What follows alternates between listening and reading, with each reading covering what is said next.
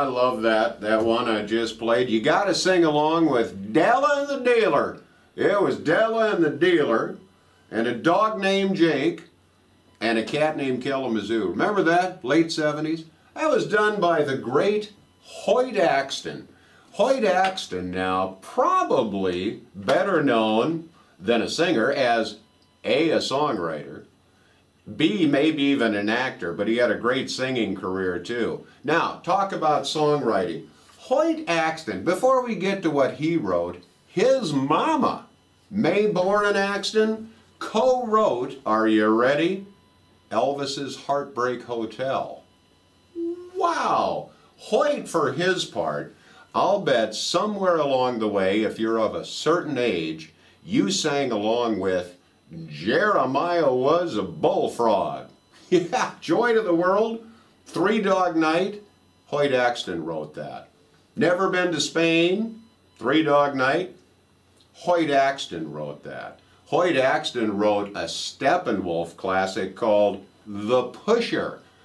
And do you remember the fun Ringo Starr song? After the Beatles, Ringo came out with the No No song. No, no, no, no, he don't smoke it no more.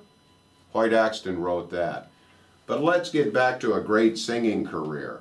I love Della and the Dealer. That's one of those songs, crank it up, sing along. But he also had When the Morning Comes, and of course, Work Your Fingers to the Bone.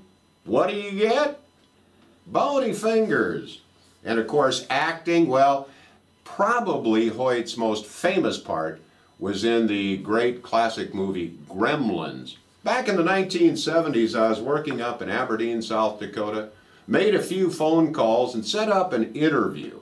This would have been about 78, 79. Hoyt is at the, really, could be called the peak of his career. Set up a telephone interview with Hoyt Axton, got a number to call. Called. First thing I heard on the phone was, hello? Is Hoyt Axton there? This is Hoyt. Got to admire a guy that answers his own phone. So whatever happened to the great Hoyt Axton? 1999. Hoyt Axton passed away from a heart attack. He was in Montana.